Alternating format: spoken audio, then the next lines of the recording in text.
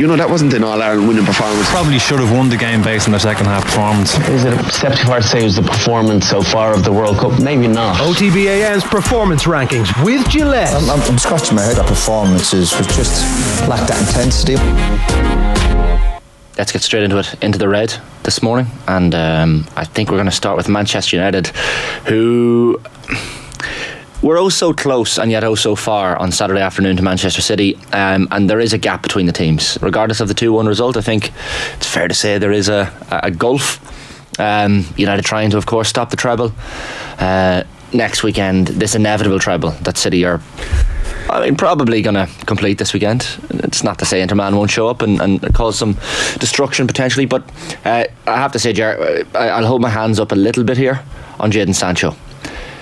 So I watched him closely when I was at Old Trafford recently against Wolves. I've watched him very closely in recent matches. I watched him closely on Saturday, and he's just, at the moment, not good enough. He's been really, really poor. You're just waiting for Garnacho to be sprung from the bench, and eventually they bring Garnacho on. They don't bring Sancho off just yet. Garnacho just lights the game up, and all of a sudden United looked, in the last 15-20 minutes, like they could maybe get an equaliser or take the game to extra time. There weren't clear-cut chances. Like at the end, McTominay's header bounces off the top of the crossbar, goes behind for a corner. But there's just so many areas of United's team that need improvement. Like Maguire will be gone this summer, you'd imagine. He's been left in the fringes. Will he? I can't see him coming back in. Well, okay. Like Martinez wasn't even involved the weekend, and Maguire just doesn't have a sniff. You can see him in the photograph there trying to console. Will he be gone though? I'm just not sure. Well, unless he wants to be a bit part squad player and wear the armband when he comes on in the Carabao They were saying Cup. They're going to have to give him 10 million in cash to leave to make up for the reduction in wages that whoever signs him will have to pay. So, I don't know. They're paying now for the sins of chronic mismanagement over the last 15 years, and it's going to be very interesting to see how quickly they can come out from under that, because clearly they've got a good manager who's able to make these players play at a certain level, but to get to the next level, I think Erik ten Hag is a manager that can take it out to the next level. I think there are, although they're in the red this morning, like there are positives. If you'd said to United fans at the start of the season, you'll win a trophy, albeit the Carabao Cup, and you'll get top four, I think they would have taken it. And then get into an FA Cup final. You're as well. telling me it's a good season, Shane. Telling me it's a good season. It's an improvement. It's a better season than Arsenal season. No, I had said if they'd won the FA Cup and the Carabao Cup and finished top four, it would have been a better season for me, in my opinion, than Arsenal season. As things materialised, I think. What you said. Listen, play the tape. Everybody's happy after the bank holiday weekend. We're not going. Yeah, exactly. David De Gea is a problem, I have to say. His distribution again on Saturday left much to be desired. It just doesn't fill you full of confidence. And then again, he got the Golden Glove this season in the Premier League, most clean sheets. So you look at that stats wise and you think, oh, all is well in the but that is Spanish also League. like one element of a goalkeeper's game. Like most clean sheets doesn't actually talk about, well, how well did you, were you on the ball when you had it, how well did you like put it out to everyone else, you know, how much were you actually stopping in and around the box? I don't know how much winning a Golden Glove and those sort of individual awards actually tells how good a player is. It's the same with like most goals. You can be like, okay, yes, you're good at scoring, but you could also sit in the box and poach goals all day long, or you could be absolutely useless to the team the rest of the time, which is fine sometimes and probably better for a goal scorer than a goalkeeper. But I think like Roy Keane has been on the record as saying I didn't care if I played with a striker who didn't run one little bit. If they scored 25-30 goals a season, I was happy with that. Is it the same for goalkeepers? If you get me X number of clean sheets per season, but sure, the clean sheets aren't a function of just the goalkeeper, they're a function of the whole team's approach to defending. And with respect, Roy wasn't, it turns out, the best judge of players. He was a world-class midfielder, but it turned out he wasn't a brilliant manager. He's a goal scorer, he's a goal scorer, It's like, well, I mean, come on. That just could be man management skills, though. Maybe he can spot a player but can't, control the dressing room kind of thing. I don't know. I don't know where United go beyond De Gea. Just sign a goalkeeper who knows what Ten Hag wants and can do stuff. You would hope that they have better scouting than us who are casually watching a league and a half across Europe. Do you know, they should be able to find a goalkeeper who can do whatever Ten Hag needs. Yeah, no, it's fair. there's going to be a lot of United fans this morning tuning in and going, why are they in the red? Yeah, well, that's what I'm asking. So come on, give me the reasons why they're in the red. Because they had an okay season. They lost the cup final. The trouble here is that it's Man City that are doing it to them, right? Like, you know, it would be much worse if it was Liverpool about to win the treble. I understand that, but if Man City's lawyers manage somehow to make whatever the punishment is for the alleged breaches that they have been involved in, so small that they're not ever going to go away, which is possible, right? Or even if they go away for a season because of it, they're never really going to go away. And so Ten Hag has to be an absolute genius, and all of the signings need to work out.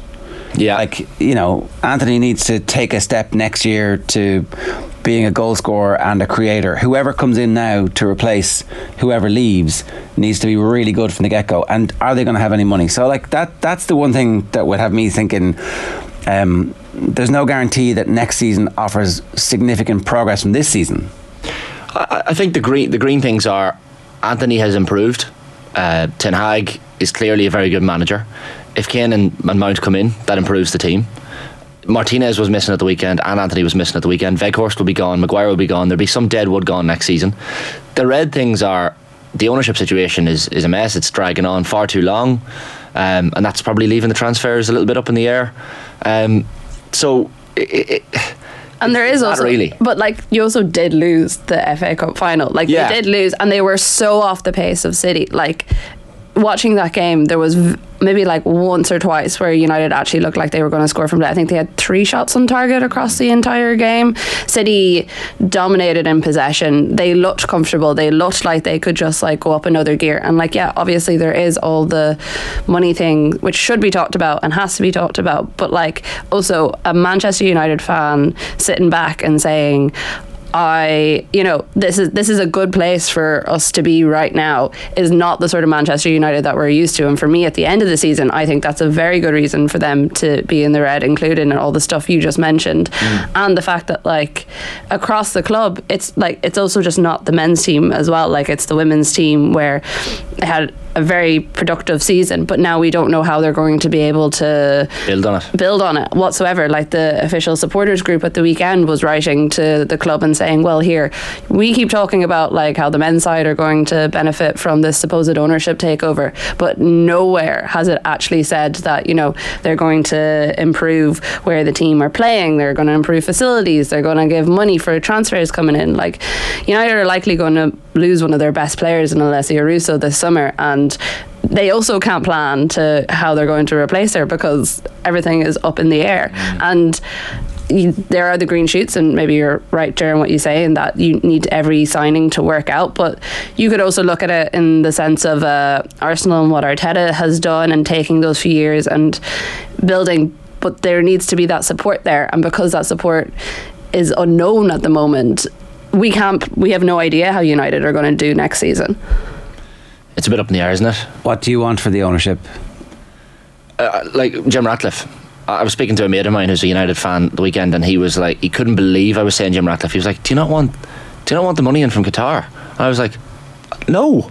Like, I've given out enough about Newcastle and the Saudis. I can't exactly be a hypocrite and say I'd love the Qatari money. Football fans, Shane, I think you'll find that the hypocrisy goes hand in hand. And look, not that any of these rich people's, look, it's all a bit dirty in a sense, but I mean, lesser two evils to a degree. Like, I think a lot of United fans are split on that. It's 50-50. But we'll see the next couple of months. I think they probably would have been an amber maybe overall for me, United, but I can see the argument for them being in red this morning. Okay, so who else is in red? Yeah, we're going to put Meath in the red as well, the Meath ladies specifically, because Davy Nelson stepping aside at the weekend in a statement, by the way, was just a little bit strange. So the Meath senior ladies team in the middle of the championship, in the middle of the year essentially, on the lookout for a new management team. So the county board confirming Nelson and his assistants will not be in charge at the start of the All-Ireland series that begins later this month. They're going to play Waterford. So they finished second from bottom in Division 1 of the league this year, Meath, and then lost to Dublin in the Leinster final last weekend. Granted, the performances haven't been great, and certainly compared to the Meath performances of the last couple of years, they've one win in like 7 games or something. Yeah, like, it's not good, but I mean, you should surely see out the summer and see how the summer goes. Teams, it's happened before. Teams come good. Kerry in 2009 were famously, in the men's side of things, poor, and then we all know what happened. They went on and win the All-Ireland. And they're only 3 weeks out from that game against Waterford. No management now. There's talk that Eamon Murray, who of course Stevie Nelson, his management team, replaced, is potentially considering coming back out of retirement and entering the setup. That was in the Meath Chronicle certainly over the weekend as one option. I wonder how they're trying to manifest that though at this stage, like as a solution, because if they don't get him back, then you've got a temporary management team in place 2 weeks out from the start of the championship with a side who, shorn of some superstar talent, but like back-to-back defending champions. That's a big deal, you know? Yeah. The writing was on the wall probably when they were involved in that relegation playoff against Donegal in the league, and you're thinking Meath should be pushing for a Division 1 title here. They shouldn't be trying to stay up. But if that was the case, it just seems so late on to be doing it. Like 100%. A couple of weeks out from the championship, he was only in for 8 months, was it? Started in October last year. And the fact that it's the entire team, so you're not even leaving someone there to kind of take up the baton and kind of fill the gap while you try and get someone else in.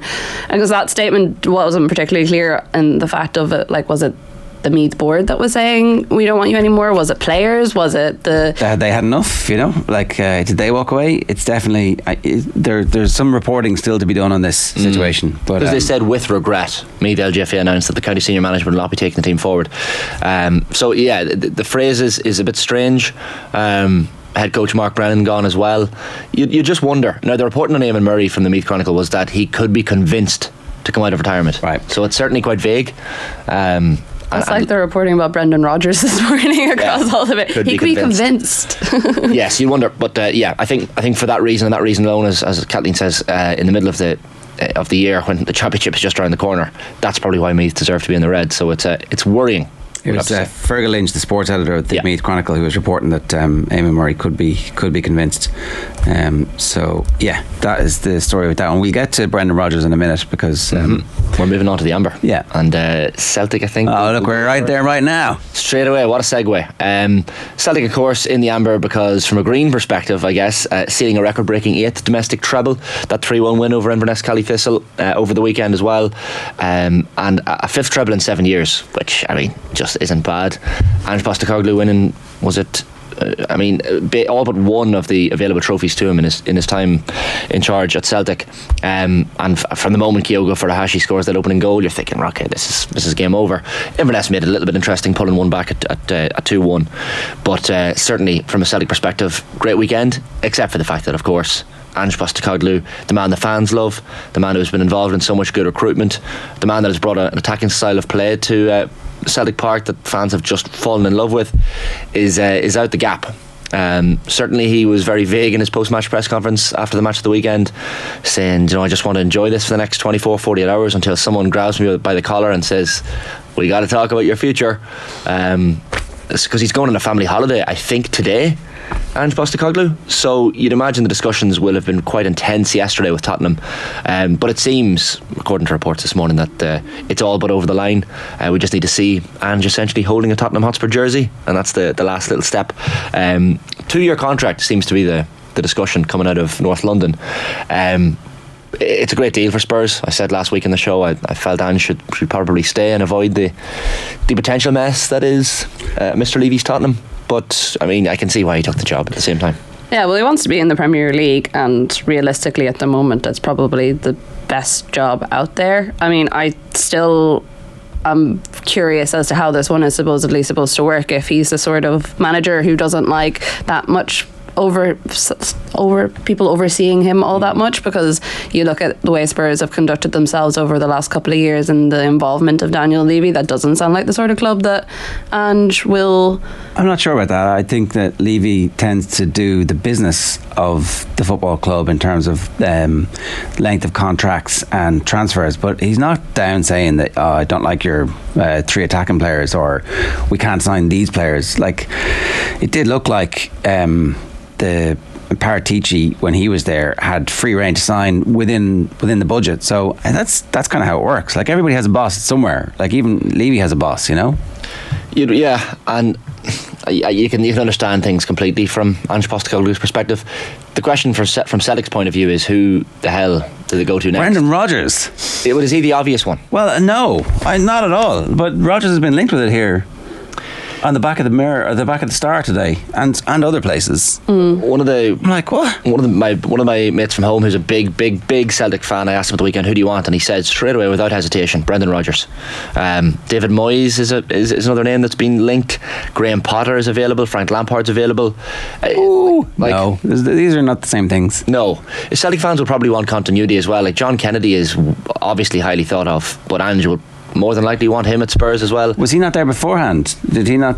Was he? So I don't know. Did Kennedy join Celtic with Ange, or was he predate? I think he predates him, doesn't he? He possibly predates him, but certainly he's been under that management team. Harry Kewell has been one of the senior coaches as well. So he brought him with him. So Graham Barton was on Saturday saying that basically, apart from Kewell, everybody was there already. Strachan's son, and it sounded like Kennedy, and so basically he can work with anybody. Essentially, he seems like a man who can get on with anyone. Now, which of those names is most likely? If you're to believe the bookies, it's Brendan Rodgers. Rodgers wants to take a year out of football, was what they're saying in the piece in the Star today. But who knows? Yeah, and then look, Kyogo Furuhashi as well. Like, the rumours are that, of course, Ange wants to bring him with him, and Kyogo, I'm sure, would not turn down a move to the Premier League if it came about with a manager who already likes him. So from a Celtic perspective, it was a good weekend in that they saw the silverware, but yeah, worrying times until they find a successor that I guess all the fan base gets behind. So Celtic. Yeah, Kennedy has been at Celtic since 2010 under some capacity. Which actually, it could be an interesting, I mean, he's been a caretaker manager before, but could be interesting to have someone who's been, like, spent so long with the team and also with so many different various parts with it. Like, he's worked with the under-19s, he was a scout, he worked with the development squad, and he then became first team coach in 2014. So Jesse Marsh, another name that's been linked, and Enzo Maresca as well, the former Italian midfielder. You'd hope that they did the same thing they did the last time, and that they're using their scouting department to find the next Ange. Like, that seems to have worked pretty well. Yeah, as he said himself, he was a joke. He was a joke when he came in, or a joke figure. No one knew who he was. It was who's this guy from the Japanese J League and the Australian A League? But clearly the scouting works in terms of managers as well. So it remains to be seen over the next coming days who Celtic opt for. Also in the Amber, we're going to go with this morning in Gaelic Games, and I know we have Anthony Moyles coming up on the show later on. But we're going to touch on the All-Ireland contenders, I guess. Would you call it a race to the bottom, maybe, in the Sam Maguire this year? Because none of them really want to power ahead and show it. Galway are the only unbeaten team in the championship this year of those contenders that you would say. So for me, Galway are top of the pile. They only have won every game. Which? The only team that won every game. So from that perspective, you probably have Galway top of the pile. Like Kerry. Sorry, the reason that they're all in amber is that their injuries are beginning to mount up. Yeah. So we Galway saw are part of that. Galway, Finnerty and Walsh. We saw Kerry have had some injury issues. The Dubs don't look the same team when they don't have McCaffrey. Like, now, in fairness, in the second half they were pretty impressive against Kildare. And other than that, who else have we got? Mayo. Like I did say, not playing, Killian O'Connor still not back. Well, this is it. But like I said in the quick picks of the weekend, or before the weekend, I said the Mayo Louth game will be much closer than people realise. But that like, a lot of that is down to Castlebar. I just thought Mickey Hart would be up for it. And the style of play maybe doesn't suit Mayo. They seem to struggle playing against certain styles of play, this Mayo team. And I know it was a late Louth goal to get them back into the game, and they pushed up and Conor Grimes. They were never that far off them either. Like, there was 2 points in it for most of the game, and like Louth were kind of keeping fairly toe to toe with them. And like, no one expected that at all. Like, I was chatting to Colin Boyle before it started, and he was like, this is going to be an absolute whitewash, which may as well have been a bit of the Mayo fog coming over him. But, you know, Nathan was making the point on Sunday that with Mayo, they don't often, whenever they have to come up against a top team like a Kerry, they can put in the performance, but when someone has to bring them down to their level, they don't adjust as well. And like, the way that Louth defend, just totally, it looked like Mayo didn't know what to do, and it was a completely opposite performance to what they had against Kerry.